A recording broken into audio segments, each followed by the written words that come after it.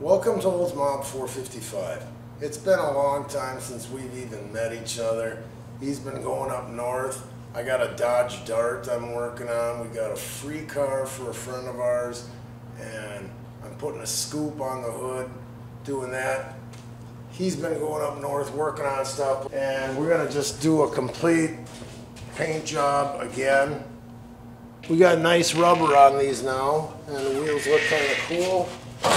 And then we got to take all the backing plates and the drum and sand them down, put them together, get this in paint, let it dry, so it's a roller. Then it won't have taken up so much space in here, and then we'll start assembling that. But in the meantime, he's seam sealed all around all the parts inside the jam, and then put the door back on. Put this back on, so that these things were taking up space too. So now that's all bolted back together. We got it done, a complete base coat, clear coat paint job for the second time on all this stuff. A couple peripherals here. This time it was done in broad daylight with no wind. It really pays not to rush this stuff. I think this will work and we can move forward with this project. So this is another situation where everything on the bike was old, rusty, and greasy, and in order to get it back together as a roller, and you're doing painting, so sanding, painting, or sanding, priming, painting, and all that stuff, in order to get the parts together, we got to have the wheels and the front fork assembly and everything assembled so that when we get the engine back, we can drop it in. So you got to get your parts done ahead of time, so it's just getting all the grease off of them.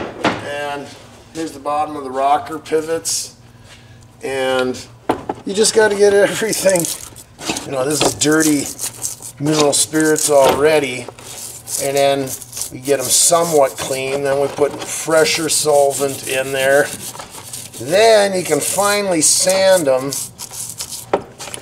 and get them clean and ready for paint. But it's just so much time involved, and just, you know, if guys are doing this professionally, they have stuff, they just put the parts in there and, you know, they're cleaned and they take them out, and, you know, that's nice. But we don't have that kind of stuff, so it's all time consuming, menial tasks of cleaning. So it was determined that this thing's good enough to put back in as it is. I never did. I was making a tool to take that reverse nut off the clutch, but I never did get that off, so it's quicker if we just clean this sheet metal up, straighten up a few little dingers in it, paint it, put the cover back on, put oil in it, and then we can put it back in the frame. Just doing a quick spray bomb on this piece. So when you're thinking about working on a bike it's all greasy and everything, you think, oh, it'll be simple, and it tears down quick. All your buddies are there, you can be ripping a bike apart really fast. But then when it comes time to cleaning it up and putting it back together, you look at this rack of pieces right here, and then there's the sprocket right there, and backing plates.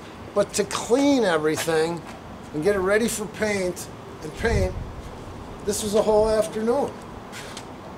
That's the way it goes. Now we got to put it back together and make sure that everything's going the right direction. When you're working on a vintage bike, it'd be stupid to fix everything up and then have a crummy kickstand and have the thing tip over and wreck all your work.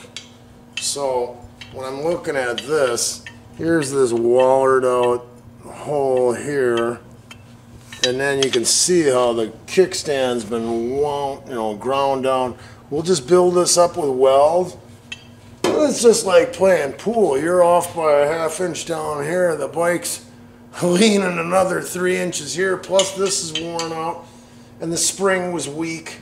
It's supposed to tuck underneath here, and then hide away, you know, underneath the bike, so that you don't catch your leg on it or whatever. But it's got to be easy enough to kick your kickstand out and not be, you know, you see some guys that have to look for their kickstand. You want it to just be a cool, pull up to a parking lot, hook it, get it out, and it's on the kickstand. But we're going to take this apart, see if there's a bushing, and we might even have to weld that up and then file it so it's back to being of the proper size. You might say, why not get a whole new kickstand? It's just a chunk of iron. Okay, so you can see where everything's, this is broke. You might want a new one of these. Because that might be, you know, this square isn't being held in there.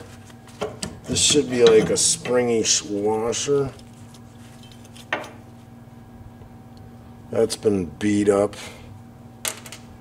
But, let's check this out.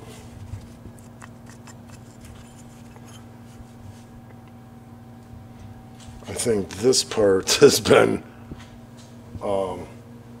wallered out. You could get a whole new bushing because they come, it's got to be flats, and it might be just as bad. Yeah, that's tight. But this hole has been bigger. That's cast iron too, isn't it? So you could hone that out and then make a bushing there. Got the handlebars on the bench, and we just lined up the grips with the straight edge. You can tell that these bars are bent. So I don't know what we're gonna do about that yet.